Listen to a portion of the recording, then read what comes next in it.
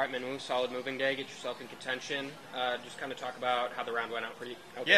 Very solid. There was probably like a couple times where, a couple bogeys where, it happens. So, I made a lot of putts today and hit it really good. I mean, I'm very proud of the way I hung in there and finished.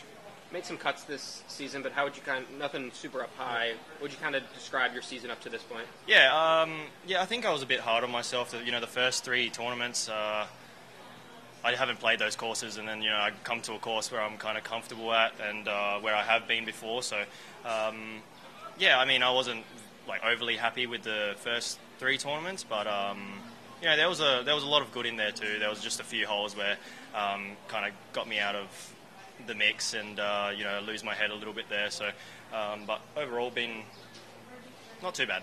Why do you think you were hard on yourself? Is it just how well you had played kind of over the fall and winter? Yeah, I think so. I think just like a bit of expectations. I think I'm a great player and I feel like I could come out here and win, but sometimes that's not the reality, and coming 15th or 20th isn't actually that bad, and I told myself to just stick in there even though things might go the wrong way. A good finish might be the difference later on in the year.